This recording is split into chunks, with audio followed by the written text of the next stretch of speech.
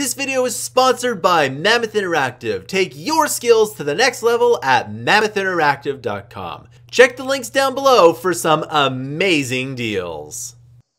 Hey everybody, welcome to this tutorial. Thanks for watching. Please be sure to like and subscribe. It really does help us out when you like and subscribe. If you find any value in this video, please do help us out. All right. So in this video, I'm going to show you how to make a object glow. And this is actually really easy to do.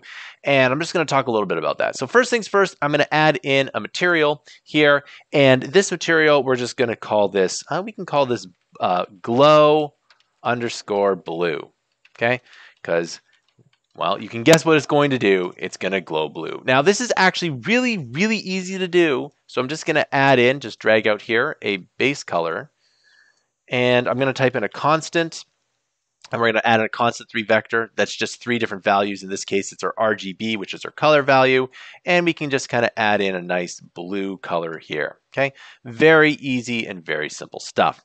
Next thing what we need to do is we need to add in an emissive color here. And all I'm going to do is I'm going to add in a constant here. In this case, it's only going to be one number. And I'm going to jack that all the way up to 500. And this number does really need to be big. But what we also need to do is we have a white ball here. And that looks pretty good. But it's not blue. So how do we do that? Well, one thing that we need to do is we need to multiply. Okay, we're going to add in a multiply here. And I'm actually going to multiply this to this, right? So just it looks a little bit nicer, okay?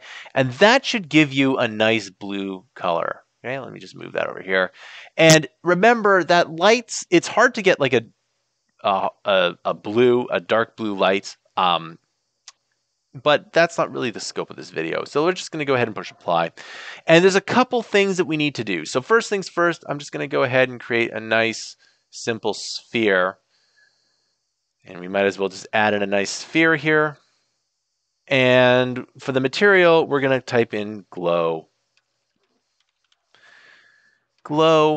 blue. Okay, and there you go. So if we look at this here, well, believe it or not, it is actually glowing blue. So that is really good, and that's really easy. Now, of course, you can do this with pretty much any single color that you want. Okay, so you can right click and you can duplicate this. We can call this glow, and then we can call this maybe red. Okay, and just to hit the concept home, you can duplicate it again, right? And you can duplicate this again here, and then we can call this glow red, blue, and green. Why not? Okay, so let's do the red color here. And all we need to do is move that over to the red color here. Now, sometimes the red color doesn't work the way you want it to, and you can switch it to this particular one. It might look a little bit better. So let's go ahead and push OK.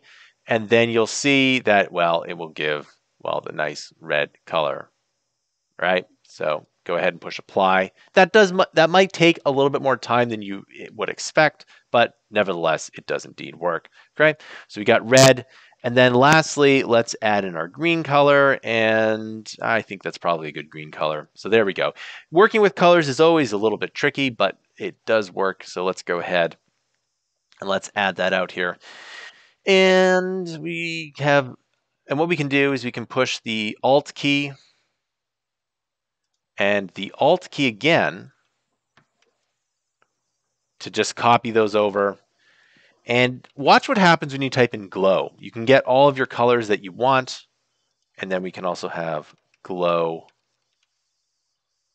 red. Okay, and then as you can see, if we kind of move these around in a triangle fashion, right, you can see that we have our red color, our green color, and our blue color. And by the way, you can do this to any single object that you want. So if I wanted to make this whole wall glow red, we can do that here, right? But looks a little bit different.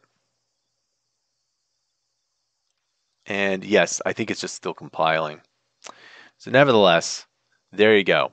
That is exactly how you add in glowing objects to Unreal. See you in the next video.